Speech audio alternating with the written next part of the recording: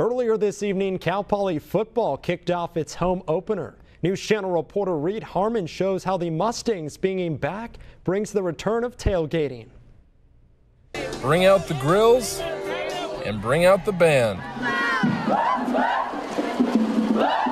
Because Cal Poly football is finally back. Stoked for Cal Poly to finally be back. We're going to be #1 this year, I'm telling you. We want Bama next. We want Bama. Unfortunately for Ryan, Bama might be a little too unrealistic. But for him, Cal Poly's #1, man. Ride high, baby. The football team might not be #1, but the support around them just might. From first-timers.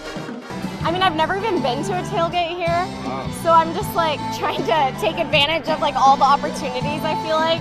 This is our first time tailgating. We've never even seen a tailgating setup, so we weren't real sure what to do or what to bring. This is sort of our dry run, first time. To seasoned veterans. Keep the mayo in there. I'm gonna chop some onions. Because we didn't have this when I was playing football here, and so to now have that ability to come out and cheer for our team, having so many family members all go here and experience this together, it's just been wonderful. Gene has reserved this spot for nearly 10 years, but last year paused that tradition. It was really disheartening. COVID was hard enough, but then not to be able to enjoy football one more season together with friends and family was really difficult. But now, the tradition continues. In San Luis Obispo, I'm News Channel reporter Reed Harmon.